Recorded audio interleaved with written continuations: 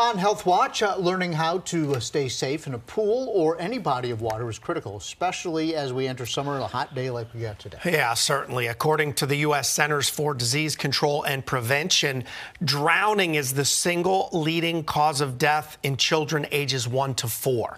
10 News anchor Rachel Lucas joins us now with more.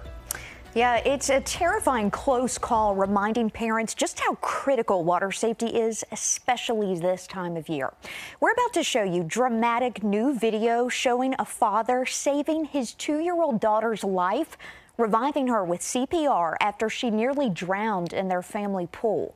NBC's Morgan Chesky shares what families need to know. I never, ever in my life thought that would happen at my pool with my kids. A family's worst nightmare unfolding in their North Carolina backyard. Gaston County 911. Yes, a kid fell in the pool. The baby fell in the pool. 2-year-old Mila Shortridge swimming with her siblings and friends. Haven't spent a Memorial Day. When a fun weekend became a fight for survival. I actually was sitting like in this very spot right here. And Mila's father, Matthew, says he was keeping a close eye on the pool when he briefly turned away. Home surveillance video captured what happened next. I heard my 10-year-old daughter, Adeline, scream out my younger daughter's name, Mila, like that. And I knew immediately that blood-curdling scream, what that meant. I saw my daughter, Mila, floating in the pool with her head down and her arms like this. I immediately jumped into the pool. Matthew and his wife, Amy, both medical professionals, are also CPR certified. I immediately started mouth to mouth. I started breathing in her mouth, and my friend immediately started chest compressions. I heard a cry, and I heard her try to cough. And when I heard that, my heart just filled with joy so much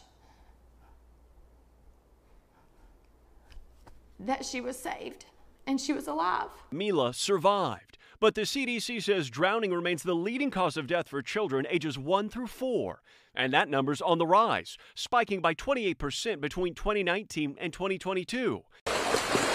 Which is why safety experts say layers of protection are crucial, starting with supervision. Have adults take turns being the designated water watcher. And in public, always check for lifeguards and where they're stationed. Next, barriers. Residential pools need a fence and self-locking gate. And consider alarms on doors that lead outside. And finally, get CPR certified. It's vitally important to do breaths as well to make sure that oxygen is getting to the brain.